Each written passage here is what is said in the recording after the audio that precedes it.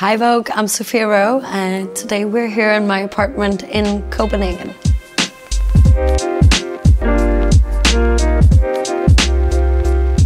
We are in the living room and the couch that I'm sitting on is actually the first couch that I ever bought.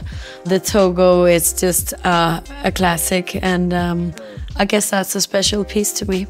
We are obsessed with lights. We have a lot of lights in the whole room and I want to show you a special piece which is the butterfly lamp from Tobias Garber. And Philip and I share our birthday on the same date, so we decided to buy ourselves a piece that we want for our home each year. And this year we got the butterfly lamp. I have a picture of my mother and I. What I learned from my mother was always to look at all the lines and they have to align and the geometry of a room. Something from fashion that I take with me into my home is to make sure to mix textures. So have a lot of different textures that will build up the room and make it harmonious and yeah, fun to be in. This is where we like to come with our friends and just put on a good record and chill, hear good music. I think this is one of the rooms that we use the most, beside the kitchen. I play classic music, so I played piano since I was a child, so obviously we hear a lot of that. I think Philip and I are quite passionate about electronic, so we hear a lot of electronics too. It's a really funny mix, but that's who we are. Ah, voila!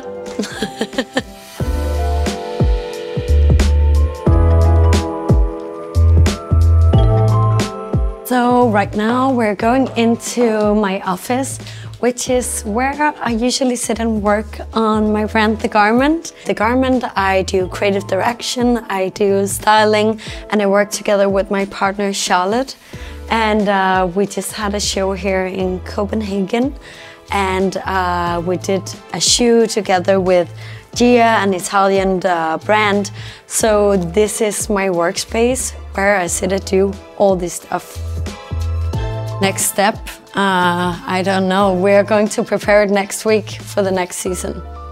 I find a lot of my inspiration at, first of all the shows that I attend.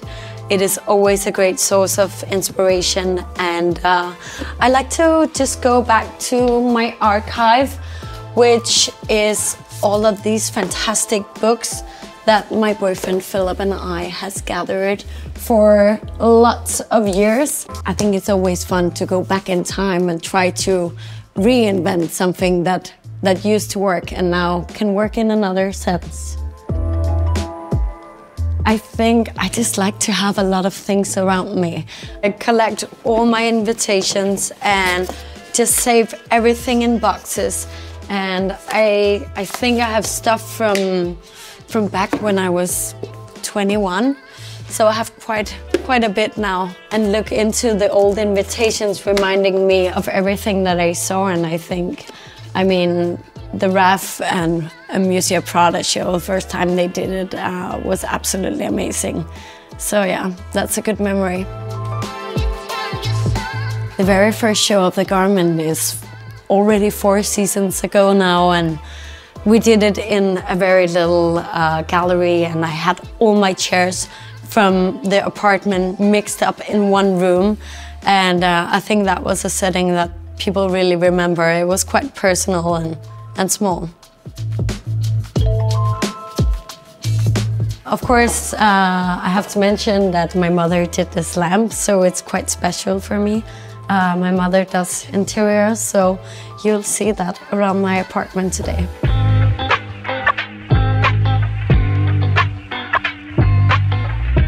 All right, so now I will show you my secret room, which is, of course, the clothing room. I remember buying this when I was an early teen, and I dreamt so much about having a Marc Jacobs tea, and I finally got it. So I like to keep this one with me. Of course, I'm super obsessed with coats. Since I'm in Copenhagen where it's cold most of the time. These two, one from Saint Laurent and Dries van Noten. And a last piece that I really want to show you. My very first handbag, and it's of course the Balenciaga moto bag. I don't know if you remember it, but for me that was like, wow. I saved up for so long to purchase this, and yeah, so it's a special item for me. My fashion no-no, I guess there is no-no.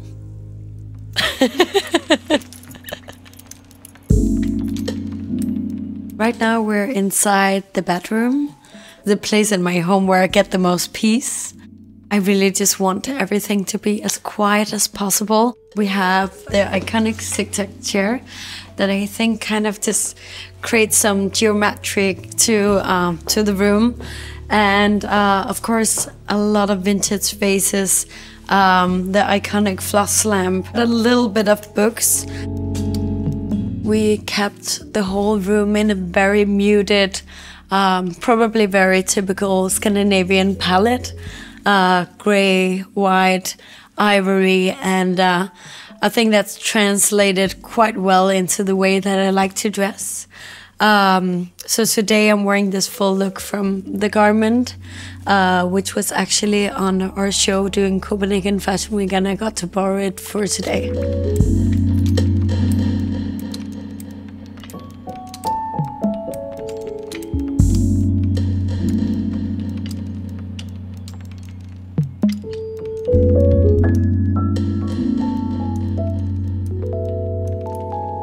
Oh, I forgot to show you my beauty routine.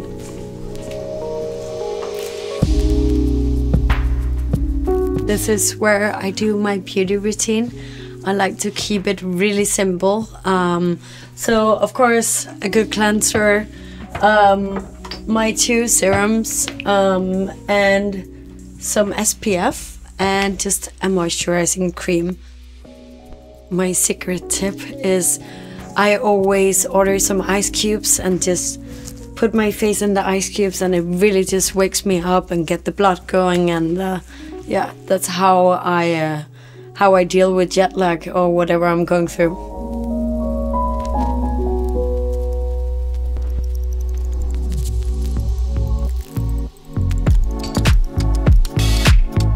We are in the dining room right now, which is, of course, a very special room since this is where we have all our guests over.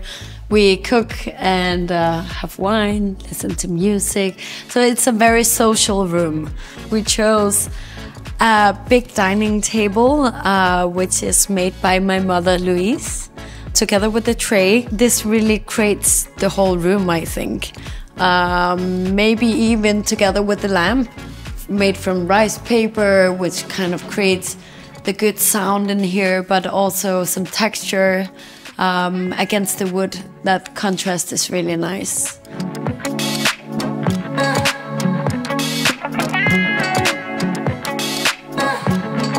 Of course, the piano that I've had for a very, very long time. I've been playing since I was a child, and it's a great way to escape busy days and just sit here and play by myself. Would you like me to play?